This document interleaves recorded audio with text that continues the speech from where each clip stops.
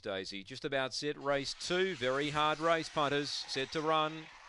Late Mail Viking Storm away. Now speed here in the middle. Gypsy Shane now gets squeezed and pushing through Dad's Nitro.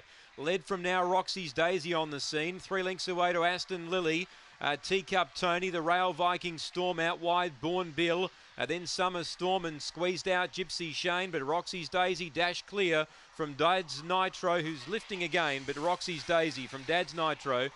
Born Bill third, Aston Lily ran fourth. Then Teacup Tony, Viking Storm, Summer Storm, and last in Gypsy Shane. Roxy's Daisy the winner, too good.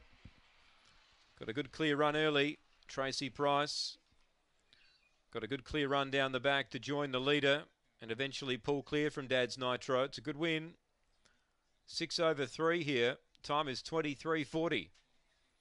Now number 8 gets third, Born Bill. Born Bill runs third. 4 is fourth. That's Aston Lily. 6, 3, 8, 4. 6, 3, 8 and 4.